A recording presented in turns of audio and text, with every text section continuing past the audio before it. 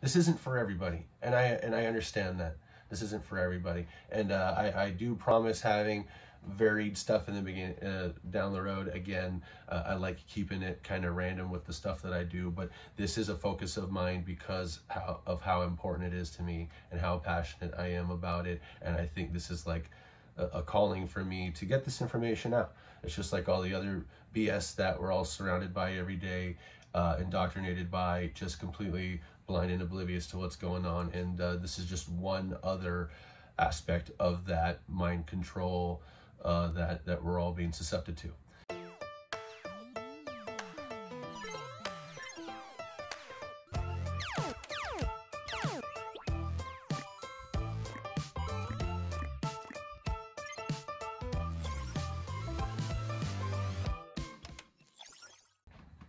Welcome to Johnny Arkade.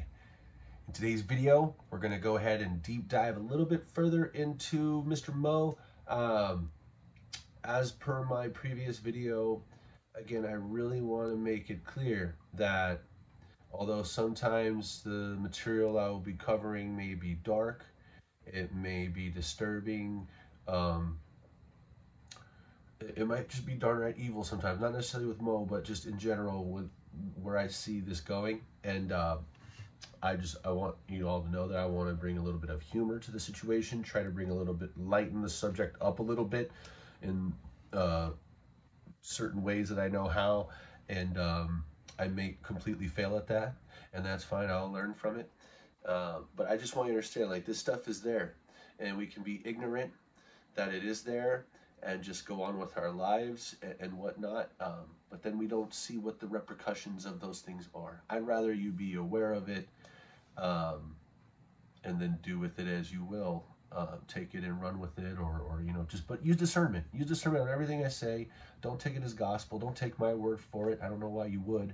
I'm just putting it out there. Do your own research, and the point of this video is entirely for you to do your own research. I was basically doing my own research on this particular gentleman, just to make sure that the stuff that I was putting out there, that I'm not just throwing this guy under a bus. I don't want to demonize this guy. I think he does a good job of doing that on his own with his work. And again, no judgment. This stood out to me and continues to, and because I can see the patterns. I see the patterns, and it's disturbing. So no judgment, no negativity. I'm just going to show you some articles that I found that will maybe help you further understand where I'm coming from on this. And a lot of these articles are actually promoting his work and not so much criticizing it, but you know, praising him for it, because he's done a lot of work. He's a hard-working man. He's got a lot done, and he's got some really good stuff too. But the stuff that I'm finding, the award-winning stuff, the commonly found stuff, the stuff I found in my own children's book collection for my son, happen to be some of these very popular books that I think, whether or not the intention is to help children deal with certain situations of childhood, that maybe Mo himself, I have a feeling that maybe Mo himself had to deal with some of these things, and this was his way of going through it, and for him to become a strong, successful adult after having gone through what God only knows what he may have gone through. Kudos to you. The only thing that I find negative about all of this stuff is the potential to maybe harm children. And again, I had some of these books in my possession, unbeknownst to me that this information was in it, and I put a stop to reading it to my kid. I don't want him to not know that it exists either. Maybe when the time comes, we can talk about why we don't read Knuffle Bunny anymore or the Pigeon books anymore. But it's kind of like with anything. Anything can be used for good or for bad. A glass of water, it could be used to quench your thirst and keep you healthy and clean yourself, keep yourself clean, and clean other things, and to relax. It can also be used to drown someone. It can also be turned into ice, and you could knock someone over the head with it or stab someone with it. Again, that's bad, and I'm not advocating that anyone do that, but it is a possibility, and that's something taking as simple and innocent as water. you could apply the same thing with quite literally a rock, a gun, a sword. It can be used to defend. It can be used to attack. It really just depends on the hands who are possessing the item or the material. So with that being said, I just want to reassure you guys that I'm not just looking into this too far, because there are multiple throughout the years, many years, interviews and articles written on this gentleman, and that in his own words, in other people's words, basically point out the same thing I'm pointing out. They just don't see it as disturbing, and then some articles that I think do kind of paint it as a little disturbing. So I just want to bring these articles to your attention. I'll see if I can post links to them. I don't know if that will help jeopardize my video at all from being taken down, but I will post the links to these articles so you can quickly access them for yourself in the description below. Okay, so without further ado, let's get on right into it. What do you say? Okay, so first article, this was the first article I found. It popped up at the top of, you know, Google search. This is the longest, most extensive and thorough, I'd say, article out of all of them, probably being that it's on encyclopedia.com. So when you go down here, and it's under, if you were to go to just encyclopedia.com, it's under children, academic and educational journals, and then Mo WIllems has his own little section. I won't be diving specifically into any of these, but you've got an introduction, where he was from, growing up. They touched base a little bit on his childhood, but more about him, his accolades, his success, his kind of growth from where he started, from childhood into kickstarting his career, and all the success he's had from there. There's lists of like his works and standout efforts that he's done, as well as like author reviews, book reviews. It's all kind of compiled into this one article. And this is up to, I believe, 2005. So there's still a nice, huge gap of work that he has accomplished since then, that whether it's good and or bad, this only covers a slight portion, but very good place to start. Also covers some of his little more obscure books that are maybe not as popular as some of the series he's created. I just wanted to show you here. This is kind of where it started for me when I dove down this rabbit hole. And again, the only reason for this, I'm not trying to find dirt. I'm not trying to demonize this guy or villainize this guy. I'm just trying to show you that the stuff that I found is a little bit disturbing, and all this does is kind of reassure me that I'm not just nuts. Okay, so I'd suggest that if you're questioning anything that I'm saying, see for yourself. Take a look at these articles.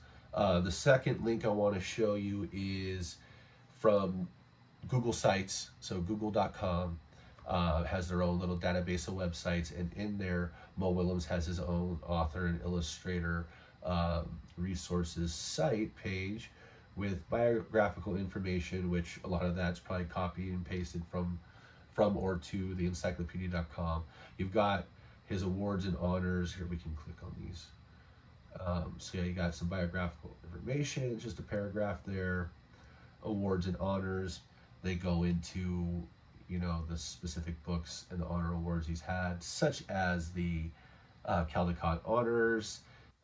He's got, from what I understand, Emmy awards. Yes, he's won several ASIFA East awards for his Susie Kabloozy mini cartoons on Sesame Street. I would suggest checking those out too. That's some of his early work, and it's interesting. It's interesting. But I've always loved Sesame Street. Again, one thing that I definitely can't say I've accomplished. I've definitely supported Sesame Street a lot throughout the years, and with my son. My son loves some Cookie Monster and some Elmo.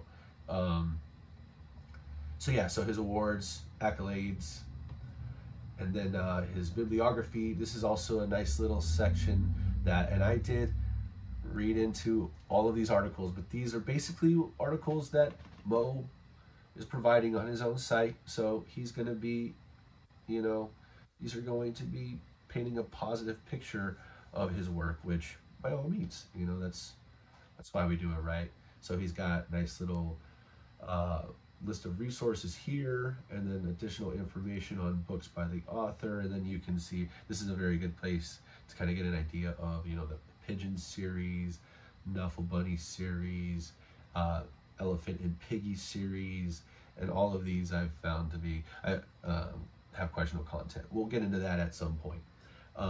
Who is that? So this the cat, who is that? I picked up 1 or 2 of these just to check them out. Haven't read them yet. Can't say. And again, I'm not trying to nitpick. I'm just trying to not even prove a point. I found this. It's there. It's like, you know, the room is dark and we assume it's safe. I turned on the light and it's like, whoa, there's a few bear traps in here you need to watch out for. So that's all I'm saying is I'm bringing light to the darkness. And again, use discernment. Do with it, take it from it what you will. And my whole point is that if I knew about some of this stuff early on, I wouldn't have susceptible my child to this information. And so I think if some of you parents were educated on this information too, or just not even educated, just had this brought to your attention, that maybe you'll make a different choice on book selection for your kids as well. And maybe, again, just when you go to the library, or you're just, instead of just grabbing a book because it's got a cute title, never judge a book by its cover, right? That for good or bad. So if it looks innocent and silly and fun, open the book and just breeze through it before you go gifting it or reading it to your own children. Is all I'm saying. Is all I'm saying. Do your due diligence as a good parent or teacher or caregiver or babysitter or whatever, older sibling, before you go just unknowingly, who knows what kind of detrimental effect this can have on the mentality of children, is all I'm saying.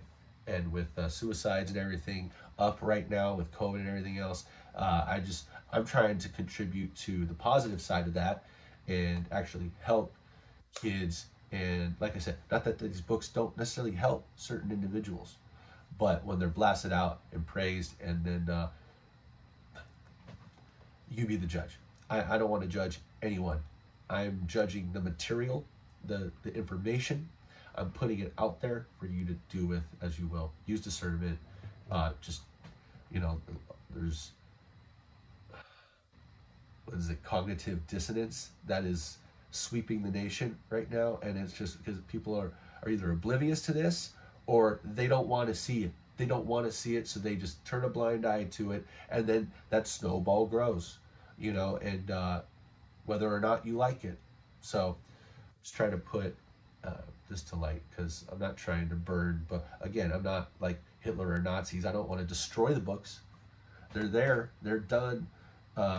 Let's be aware of what they contain, okay, so we can make good decisions as parents.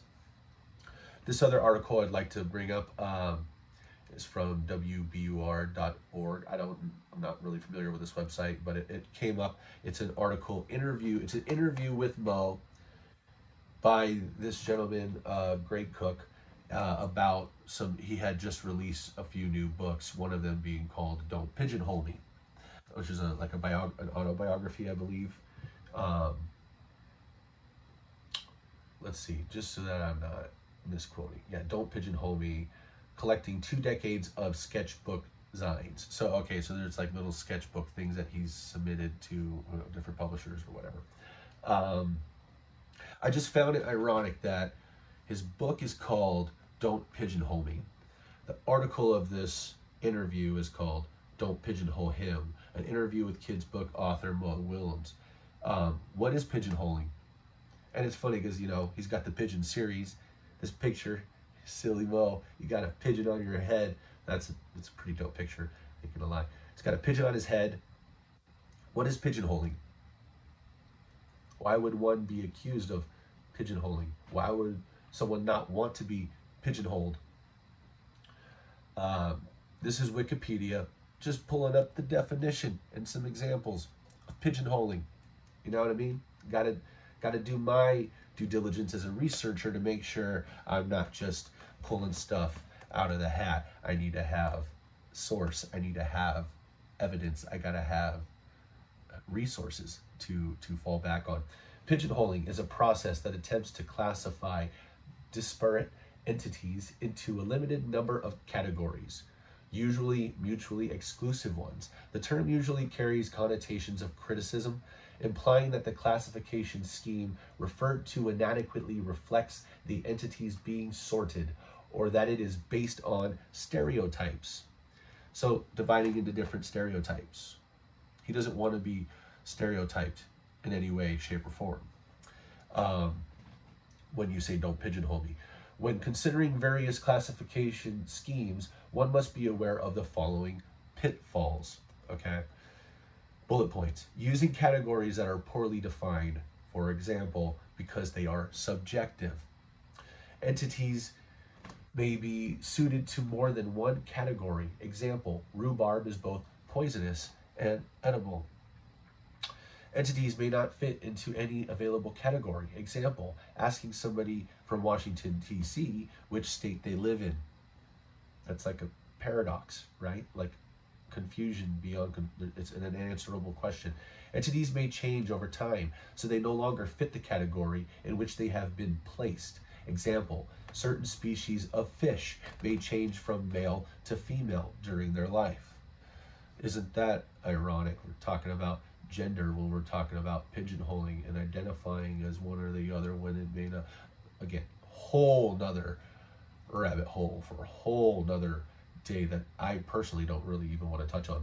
Attempting to discretize properties that would be better viewed as a continuum must be taken with caution. Example, while sorting people into introverted and extroverted, one must keep in mind that most people exhibit both traits to some degree.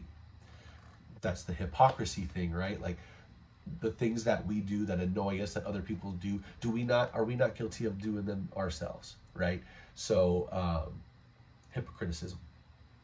An example of pigeonholing in everyday conversation occurs when a person making an apolitical or barely political comment is assumed to have certain political belief. Without ascertaining their political stance, such an erroneous designation is especially erroneous when assigning it to people who live in places where the right-wing, left-wing dichotomy is not present. So, and then we got, see also archetype, labeling, pigeonhole principle, typecasting, or acting. So again, he doesn't want to be labeled. So it sounds like he's got a message of don't label people. You know, we shouldn't be identifying them or assume a certain category that they fall in based on looks or beliefs or how they're raised, color of their skin, which we can all agree, you know, we're all equal, right? We're all created equal. No one is above or below any other individual. We're all sovereign souls. We've all been given free will by God to do whatever we want. Whether those things that we do are good or bad, that's up to you and God. That's where your moral compass needs to stay accurate, and that's something that people work on throughout their lives. I'm continuing to calibrate mine and keep it accurate. Keep it accurate. Sometimes it falls off. So again, pigeonholing, because I don't want to attack anyone by judgment or anything like that. That's not what this is. I'm just taking the details, expanding them so that they make a little bit more sense. Now back to the article about don't pigeonhole Mo. He doesn't want to be pigeonholed. Let's see if we can pull a couple inserts from this. I want you guys to read this, not just me, but let's touch on a couple of the questions. So tell me about the pigeon. He's just so much desire and so much frustration. This is the interviewer asking Mo about the pigeon books, the pigeon character in particular. He's the pigeon. The fact is his first name is that should tell you enough about who he is and where he thinks his place in the world is. So without saying it outright, it sounds like he's saying that, and again, I don't want to assume, I don't want to do exactly what he's saying he doesn't like people doing, but the way he's wording this in one paragraph, saying that the pigeon, tell me about the pigeon, because he's so full of desire and frustration. Well, that's, first of all, he's just a pigeon. He Don't assume he's a male pigeon. Don't assume he's a female pigeon. He's the pigeon. Okay? And I'll admit, I thought it was a boy. I thought it was a boy. Just cause the way the book is written. I mean, it doesn't tell one way or the other, but shame on me. Shame on me for assuming that, right? Is what we're getting at. So it's like, now I'm being pigeonholed in this category of just what, a bigot, that shame on me for judging someone by their look or whatever. This is exactly my point, is if we're supposed to all be all encompassing, all in loving, then why do we even go there with this? He just wanted to know more about the pigeon and how he created it, and he decided to emphasize on the fact that it's the pigeon. Your parents came from Holland. Reading your books, I wondered if part of what we're seeing is a Dutch humor. Is there a Dutch humor? There's definitely a Dutch humor. The Dutch language is essentially German for funny people. Absolutely. The Dutch love British humor. There are a lot of crossovers there. Dutch humor can be fairly sharp. Our Christmas tradition is you buy everybody a gift that insults them. Then you write a poem about their flaws and make them open up the insulting gift. That's what we do for Christmas. I would certainly say that I grew up in an environment, particularly when I was in Holland, where you had to be quick and witty or else you would be destroyed. So that's kind of changing it up, people keeping it spicy so that their family gatherings are fun. And although I would love to participate in something like that, like an improv game or something, just a fun little game night and do something like that, we're talking about Christmas, we're talking about a celebration of the supposed birth of Jesus based on our Julian calendar and what we all know about that, but which is a sacred tradition for some people, a sacred day for some people. And it's like, I don't want to assume that maybe this is just a wholesome thing that you guys do and get a kick out of, and maybe it's just what you do in Holland for fun around the holidays. But I find it a little disturbing. You're like humiliating and ridiculing the people that you love. And who knows if they bring over extended family, that's got to be an interesting gathering. Personally, and this is just my opinion, for Christmas, whether you believe in God or not, or Jesus or not, or whatever, maybe you just celebrate gifts, maybe you celebrate winter solstice or Father Christmas or what have you, you know. When I get a gift for someone, whether it's their birthday or for out of the goodness of my heart or they achieve something, I tend to try to give it a little bit of meaning or feeling. Maybe it's something that I had in common with that person, or something that reminds me of that person or individual or that family, so that they know that it was a heartfelt gift and not just something the $5 section because you had to get them a gift. You know what I'm saying? Like, I think a card with just words in it would have a lot more meaning than going out and just buying junk that they may or may not like, or a gift card that they may or may not use. The thought is nice, but you know, put a little love in it. But that's kind of like a strange love. But again, I'm not judging, putting it out there, pointing it out. Can you talk about your interest in beginning readers? Okay, so again, a lot of his books are geared towards young adults. I mean, not young adults, very young children, toddlers, and that whole very absorbent, that's when they're like becoming who they are. You know what I mean? Those first like 8 or 9 years of life is like you're a sponge and you're absorbing in all the good and all the bad and trying to make sense of it with what little intellect you have. We have infinite intellect, but you know, as a kid, you only have so much information being given to you, which is why I think the information that's given to them it's so precious that we make sure that what we give them is wholesome, or at least attempt at being, or real. Being real is cool too, which I think is his whole point, his whole approach. But there's still the innocence. For me, it's about the loss of innocence for children, protecting that innocence. There's a time and a place, and when these kids get to a certain age, you want to introduce, you know, sexuality or violence or just how cruel the world could be, which seems to be like a theme with these particular books. Cross that bridge when you come to it. You know what I mean? Again, my opinion. But if this was the stuff they were teaching my kid at his school, I'd be pulling him out of there faster than you could say, I don't know, I can't think of anything funny. But I pull him out of there right away. I'll tell you that right now. Early readers are extraordinarily challenging. Before I was doing Elephant and Piggy, early readers, I was writing picture books almost entirely. And the great thing about picture books is you're writing for illiterates. So that means you can use really big words because there's somebody else. There's the orchestra reading this for the audience. But once you get to an early reader, you're really limited. And that challenge is very fun. Each of these books usually has only 40 to 50 unique words, and I vet them all. And I check them. I try to make sure they're monosyllable. Every now and then, again, 2 or 3 syllables get in. So it's a great puzzle.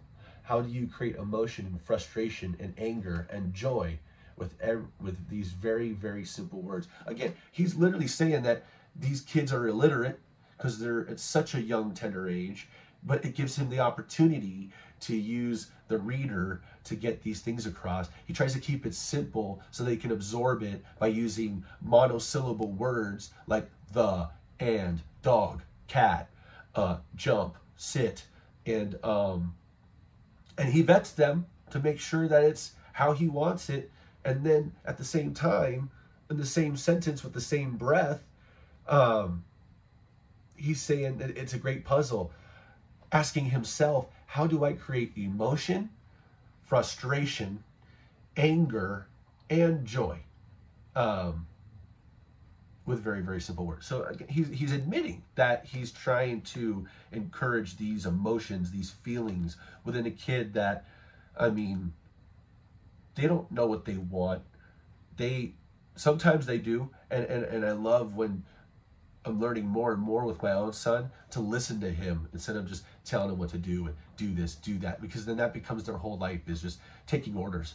If they're upset, I like to sit down and ask myself what's going on. And sometimes he's still very young, so he has a hard time putting words together. And knowing that, I use the vocabulary that he is capable of using and try to relate with him on that level. And sometimes you just get the silent treatment, and that's fine. It's a matter of learning through their body language and their physical language, audible language, what it is that they really want or need. And there's times where, yeah, as an adult, you still need to discipline them if they're demonstrating bad behavior that you don't want them to portray. And who judges that bad behavior? Who determines whether or not that's good or bad behavior? You do, as a parent, because you are responsible for that child in their early age until they reach adulthood. Okay, so if you're not able to go out and buy cigarettes or vote for a president or sign up for the military, there are certain things that a guardian or a parent is going to need to step up and make that decision on their own. I mean, I think we can all agree on that. But again, to each their own. We all have free will. But yeah, how do you create emotion, frustration, anger, and joy in a board book, in a picture book for children? Okay, not angry, I'm just passionate, all right? So I'm just trying to make this as light as possible, considering what we're talking about. You talk about the difficulty of doing early readers. What do you care about doing early readers in the first place? Why do you care about doing early readers in the first place? Part of it really was I had been told by all sorts of authors and people I respected, picture books are hard, but early readers, that's as hard as it gets. There's an element of because it's there. I also think it's a fantastic time in your life when you're starting to decode. A lot of things happen. You start to lose a lot of your memory. That faculty of being able to remember everything disappears as you start to read, because you don't need to remember everything, because you can get it somewhere else. You can access it if you want to. It also means a great degree of independence. One of the things that's important to me is that my books are played out, not just read. So I wanted it to be in dialogue so that younger readers could read a real book, even if they're only reading one character. So that's the transition. I saw that with my own daughter when she was learning to read. I would have to take some of the lines and she would get some of the lines and it would be built up that way. But it wasn't natural in the books. But here mom or dad can say, I'll be elephant, you be piggy. You're working together, but you still have an accomplishment of finishing a real book. It's 64 circles, it's 56 pages, it's massive. Um, it's kind of all over the place, but it sounds like for him, it's an opportunity to teach their children.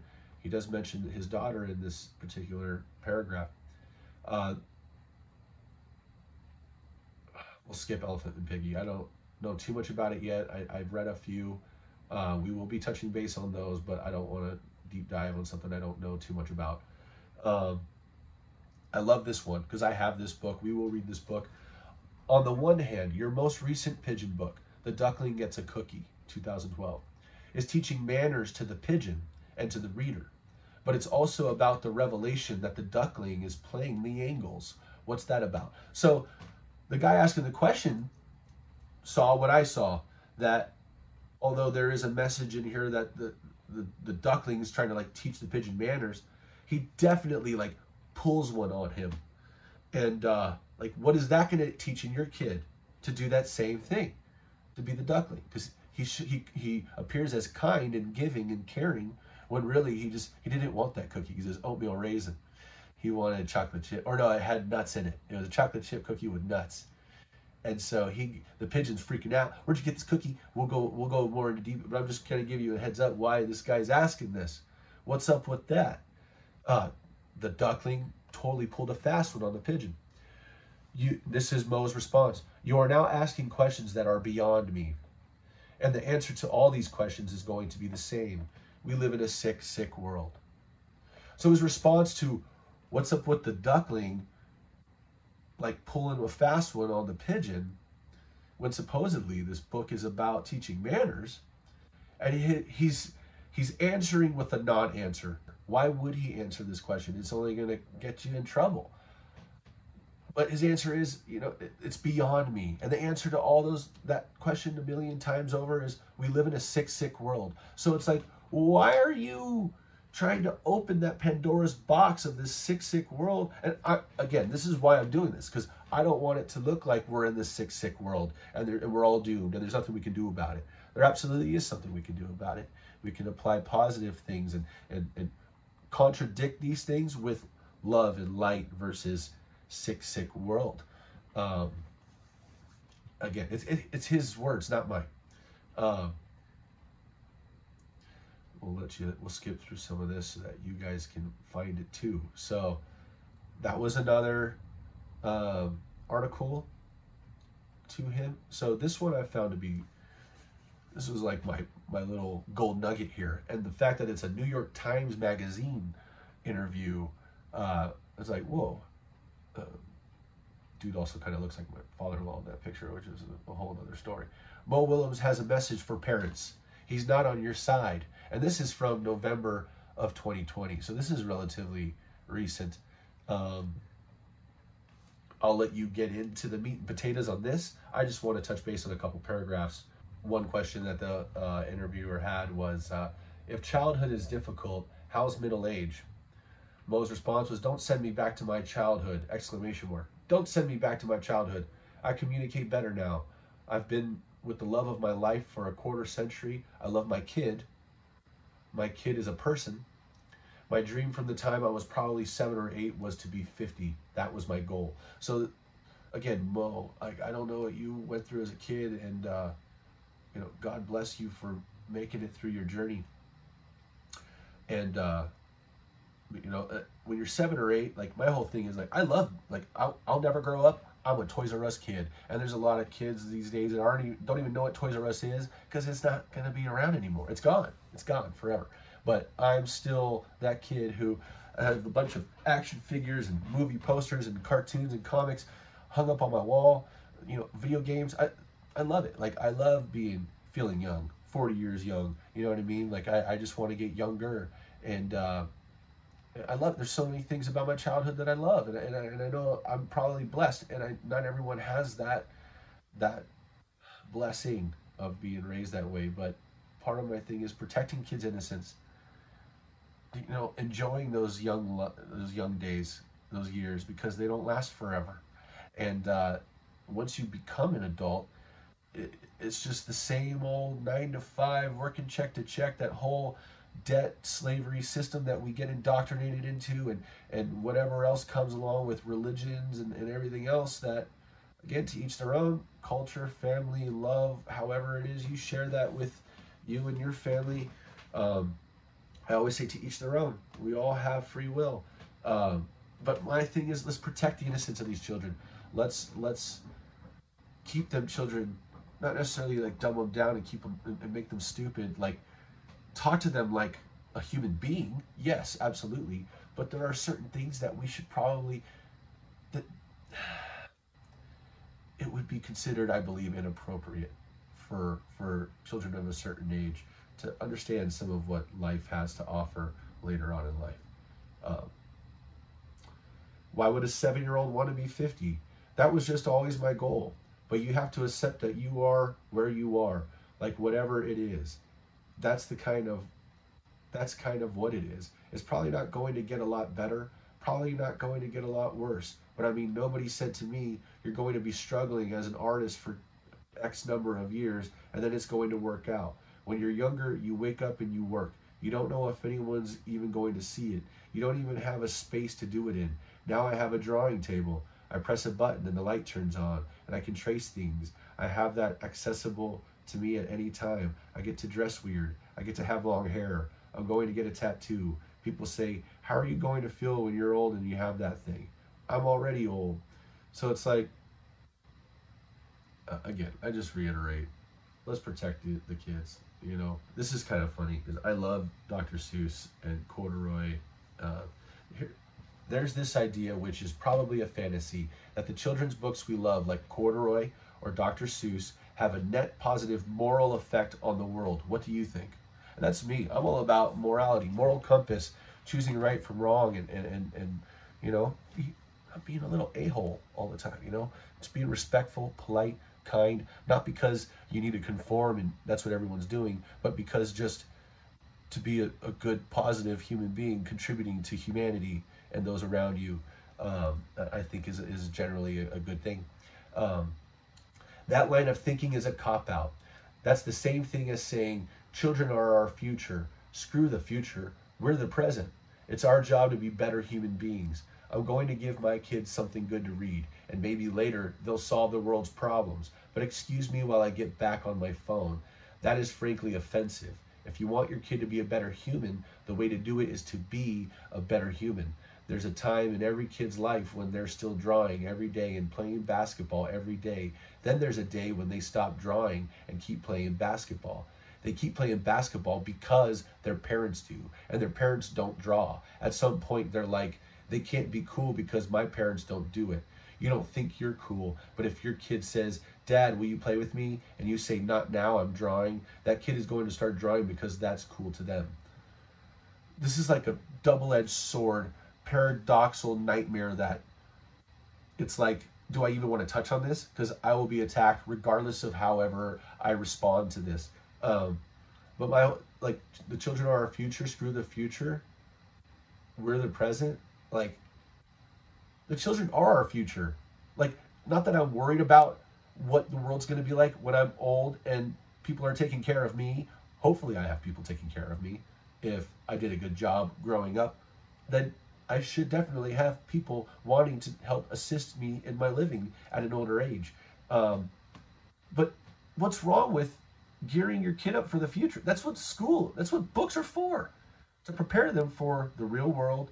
And it's like you're contradicting yourself and what you do by saying a statement like that. And then you're pigeonholing, by the way, parents who, a kid wants to draw and play basketball, and then it's like all of a sudden they don't want to, they don't want to do drawing. Why is that automatically like the fun, youthful thing? I draw. I love drawing. I'm consider myself to be a half decent artist, and I like to go play sports and throw the ball around with my son as well.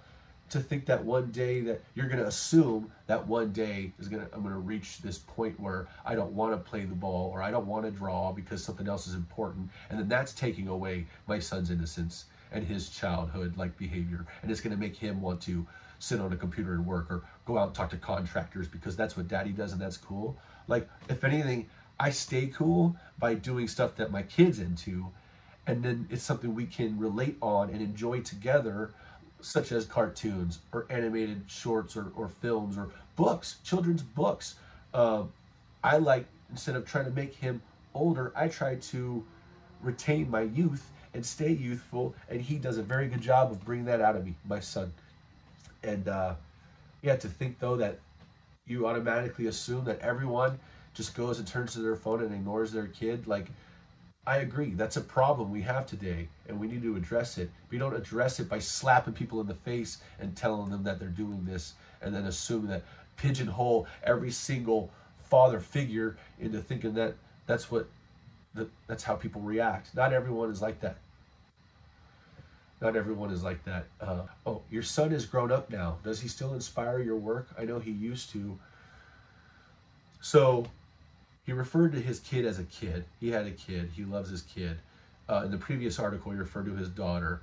In the encyclopedia.com article, they say that Mo WIllems is married to blah, blah, blah, and they had one daughter, Beatrice WIllems.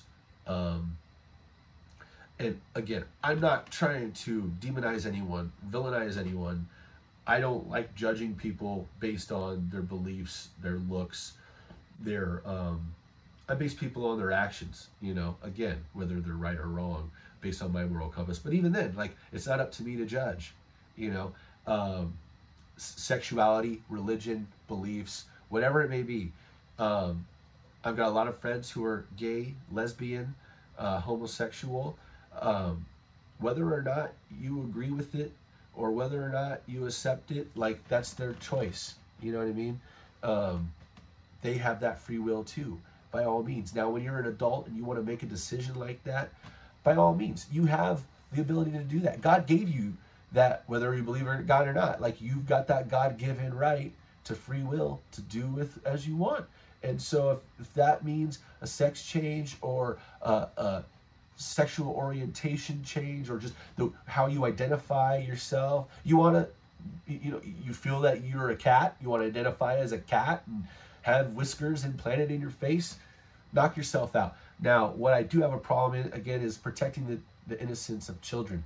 So I'm not saying they do, but should any book by any author or illustrator try to promote this confusion, promote this anxiety, promote this frustration, sexual frustration, not knowing, identity frustration in your kid, and create that hot mess of a ball that they're going to struggle with for their whole life because of a silly book, that had you just not read that book or followed that book up with another book that was wholesome or did have moral something in it, that you're leaving a positive, again, what two people might think is a positive thing might be completely different as well. So maybe that's his intention, is doing something positive. But my whole thing is, I'm not going to choose voluntarily to allow my son or my daughter or whatever to be susceptible to this, like sex in schools and stuff like that, sexual education.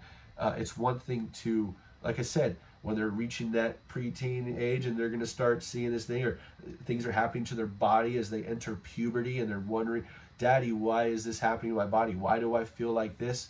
That time will come.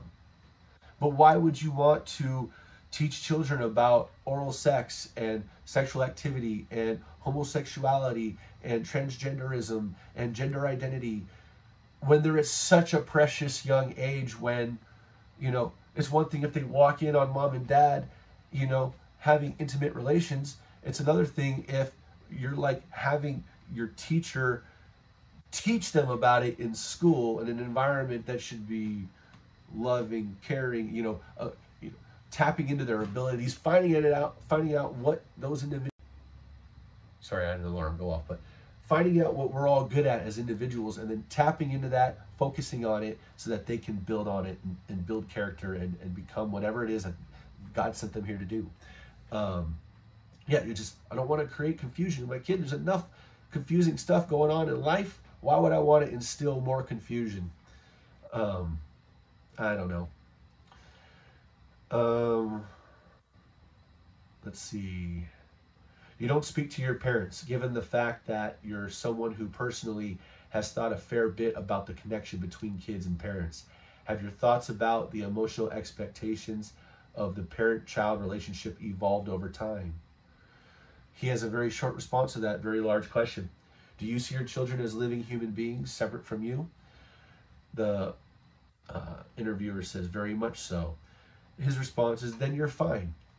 I'm estranged from my parents. A lot of it is personal, but when I started to see some of the harmful behavior that had happened to me starting to be moved over to my child by them, that was the line. There's no good that can come out of saying more about it. So he's estranged from his parents. He doesn't want to talk about his childhood. We see eye to eye on this. It's personal, but when he started to see some of the harmful behavior that had happened to him when he was a child, that was the bottom line. Well, those are the things I'm seeing in these books that you're writing, is like, I don't want those behaviors in my child. So, like, you disagreed with how your parents raised you, and I don't know your parents. I don't know what that household was like. I don't want to judge you or your parents. But this is my whole point, is exactly what you're saying. We agree. We don't want people, anybody, influencing our kids in and when I say negative way, negatively opposing what we believe to be true and wholesome as our individual selves, as parents. You're picking up what I'm putting down, because I want to make sure that we're all on the same page. I agree with you, Mo.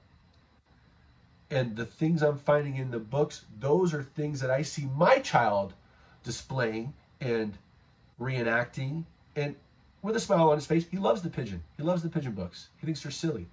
But I'm so tired of my son telling me no, and telling me that he doesn't want to be quiet, and that he doesn't want to go to bed, and coming up with excuses not to go to bed. And it becomes this huge thing. It's exhausting to me. And then I have to try to undo these behaviors, because the book's been read to him so many times by his teachers and his parents that it's now instilled in there. And now you got to deprogram it. So I'm with you, Mo. But it's like, that's what you're doing to my kid. And again, not a personal attack. You're one of many. There's so many books. It's crazy to me that through all these books, and I'm not just saying this, like, I'm doing my research, okay? I'm doing my research. I like to be thorough. Sometimes I'm overly thorough, but it's like, that's my same concern. We have the same concern, bro. Maybe we should collab and try to come together and produce something that we both agree is wholesome, hits both sides of the spectrum, doesn't raise a bunch of punks, and let's create that love environment that it sounds like we both want so bad. I have a couple questions for my 5-year-old, if that's okay. She's a fan. First off, why don't your books have princesses? His response was, democracy. Again, don't assume I'm Republican, because I laughed at that. Because we wouldn't want to pigeonhole John now, would we? And I'm not Republican, just to clarify. So, haha, shame on you if you assumed. So, New York Times magazine interview. I thought this was a great read. Now, I don't want to dive into Tricks. I don't want to put a spotlight on any one of these people, good or bad, okay? And I don't, again, Tricks WIllems is an adult. I don't know how old she is now, but I believe they are an adult and are capable of making their own decisions.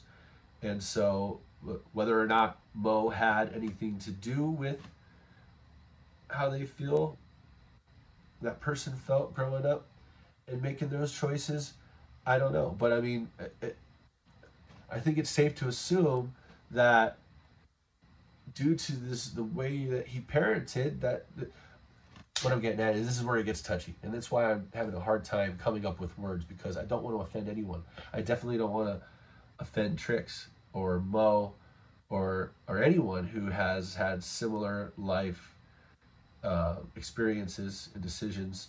But I pointed out earlier, one article said that Mo had a daughter. Another one, he's talking about his kid and how she this and she that in her youth. Then we talked about the pigeon. We kind of segued into the pigeon not having a gender, identifying as the pigeon. And shame on you for assuming one or the other. He's quite literally considered his daughter a she, and then later on discusses his son and how he, and if you read the articles I showed you, talks about how his son had a hard time growing up, realizing that he was queer, and then later on, his words, finding that his son was trans. So, again, with all due respect, I respect Trix and what she does, or what he does. I'm not doing that to be funny. I'm not. That was a slip up on my part. From what I understand, from what I've researched, Trix Willems identifies as a male, and so out of respect for Trix, I will consider Trix a male for the sake of this video. I hope I'm coming from a place of love and people can see that I'm attempting to come from a place of balance and fairness and not duality, but accepting everyone for who they are. Okay. So Trix has his own website. He looks like he's established in this industry. Check out the website, trixwillems.com. Looks like he's a speaker, goes around speaking. As someone who heard many speakers over the course of my high school career, I know how impactful a speaker can be. That's why I love being a resource to others, sharing my knowledge and letting a whole room ponder ideas together. I hope that through my presentations, I can make the idea of transgender people a little less foreign and leave everyone thinking about how they can become the most authentic and fulfilled version of themselves. Okay, here's some pictures of Trix on stage, doing his thing, speaking at an assembly at the Williston Northampton School. Topics: gender identity, authenticity, identity, and gender euphoria. So she's got a whole thing here, givs.org. Looks like he helps people identify themselves as to what it is, you know, whether that's pigeonholing or the opposite. It's don't you just find it weird that we're tippy-toeing around all this? It's like so contradictory, so hypocritical. Things I'm saying, things they're saying. It's like this, you see what I mean? This cycle, this double-edged sword, this catch-22. It's like, what can you do? That's why I just want to send love, light, forgiveness, thankfulness to everybody, let God sort them out. But I just, and I don't want to feel sorry for anybody either, because it's like, because, you know, like, who am I to feel sorry for anyone? Like, these are life choices, and this might be a very happy fit. It sounds like Mo and Trix have a very close relationship, father-son, father-daughter at one time. Like that's all I care about is love, you know? So, again, it's like a touchy subject. It's like I'm just enjoying the snow, but there's about to be an avalanche. It's like you're just having a good swim, and you look below the surface and it's shark-infested waters, you know? So it's like, I don't know. So check out Trix Willems. He's got some incredible art on here. I looked through a lot of this too. Looks like he does some voice acting and stuff. And here's Trix up close. Good looking individual. Bio available upon request. And then of course contact, so you can reach out and get more info. Maybe he'll be speaking at a university near you or something. And again, to each their own. Just want to point this out, that these are some of the concerns I have, and here's proof of exactly what I'm afraid of for my particular kid. You know what I mean? And because like he said in that article before, like I don't want this positively or negatively influencing my kid at such a young age. When the time comes, we can discuss it. but thank you for bringing it to my attention. Or you didn't bring it to my attention. I brought it to my attention because it stood out. But just I don't know. Thank you. I just don't want to come off as not thankful for having found this out, because it's like a whole new world. It's like a whole new world. And I look at the library and children's books in general in a whole different light. So I want to bring one last article to light. This article was like linked in another one of the previous, so you'll eventually come across one of these too. But yeah, this is Read Roger. I'm not familiar with Read Roger. It sounds like they do critiquing on books, reviews and stuff like that. This is hbook.com. This one's called Read Roger, the Hornbook Editor's Rants and Raves. This particular article is called You May Be a Boy, But Hey. I'm not going to get into the nitty gritty because I want you guys to read this. If any of this stuff is concerning to you, or we're on the same page and you're like, I want to read that article he was talking about. This one dives into gender identity with the pigeon. Okay. I didn't even know that was a thing. I was just worried about the context within the book and the text itself and the message it's portraying. I didn't even think about the gender thing. This article is what brought that to light for me. And he basically touches base on the pigeon and how a lot of people assume that the pigeon is a boy, like I did. And then he's basically saying, shame on you. You shouldn't think that way, blah, blah, blah, blah, blah. And here's why. And here are all these other examples. Talk about pigeonholing, not pigeonholing. All you're doing, Mr. Roger Sutton, is pigeonholing people. So shame on you. It's like the same thing that they are accusing people of, they are guilty of themselves. Hypocritical 101.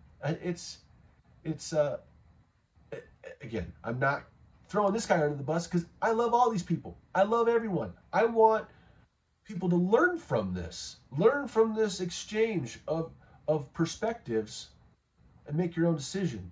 I get passionate about it because I feel a certain way, you feel the opposite, and that's fine. Opposites attract. Like I said, we could probably do some amazing work together, and who knows? I write a book one day, this fool might be like, oh, now's my chance to pick apart Johnny Arcade's first book, you know, and I look forward to the day, you know.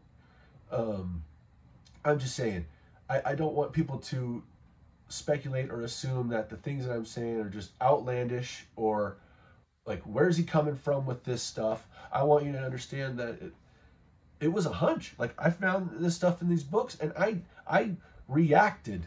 I reacted instead of, and I did put a lot of thought into how I was going to approach it and whatnot. And like I said, I feel my initial videos were attacking. I don't want to come off as attacking. I want to come off as revealing. And I just want to make that clear. I want to make it clear that I'm here for this is supposed to be a positive situation. I just found it, like, again, I didn't want to assume that because even I was questioning my own content.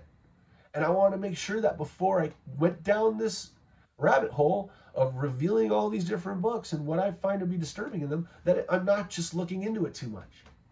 I wanted to reassure myself for my own sanity that I'm not just coming up with this stuff just because I got nothing better to do. Because there's definitely a lot of people with nothing better to do that go out of their way to harm other people. And that's not what this is at all.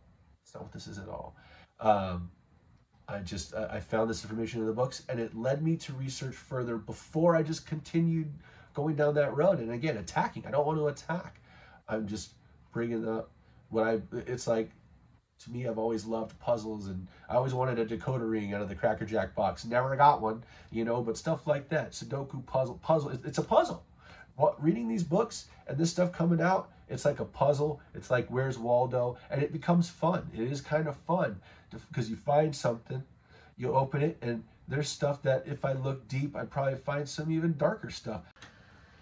I just see what jumps out at me. And if anything does jump out at me initially, then I look a little further. And if more jumps out, and in which most cases, if not all, it does, I see what else I'll find. And there's a lot, again, when I go to the library, just to pick out books, to not necessarily to do this, just to find good books to read my son, I find myself like, damn, man, like, there's always something. Now, some books have significantly more than others. Some just have like maybe one just overall bad message that I don't want to read to him. So I put a lot of books back, and it's sad. It's sad. And then even if I want to, I end up buying him new books, which kind of defeats the whole purpose of a library. But I find myself like standing in Target and Walmart, like looking through all these kids' books for like an hour before I can pick one out to get them, just to make sure, you know. I don't know, it's sad, but at the same time, it is what it is. It is what it is, but at least I'm aware of it now, so I can take the proper steps moving forward. So that wraps it up for this video. It went way longer than I thought. I thought I did a pretty good job, though, of actually cutting it down, considering I did like a dry run of this previously, and it went so long, and I'm like, how am I ever going to do this? So now I'm going to be editing it a little bit. There was some technical difficulties. I had some alarms going off, some reminders, and it chopped up the video a couple times. So there will be a few edits in this, but that's okay. I'm going to be showing the screen and everything and whatnot. But hope you like this this video. Thank you for watching. Hope everything is resonating. If not, again, I'm not here to offend anyone. So if you are offended by this, please just ignore the future posts, you know, unsubscribe or whatever. I'd hate to see you go, but at the same time, this isn't for everybody, and I understand that this isn't for everybody. And I do promise having varied stuff in the beginning, down the road. Again, I like keeping it kind of random with the stuff that I do, but this is a focus of mine because of how important it is to me and how passionate I am about it. And I think this is like a calling for me to get this information out. It's just like all the other BS that we're all surrounded by every day, indoctrinated by, just completely blind and oblivious to what's going on. And this is just one other aspect of that mind control that we're all being susceptible to. And as you can see, it starts at the root with our children at the very beginning of their existence. So I love you all. God bless. Thank you for watching. Please like and subscribe if you haven't already. And I look forward to meeting with you all again. Thank you so much. Peace.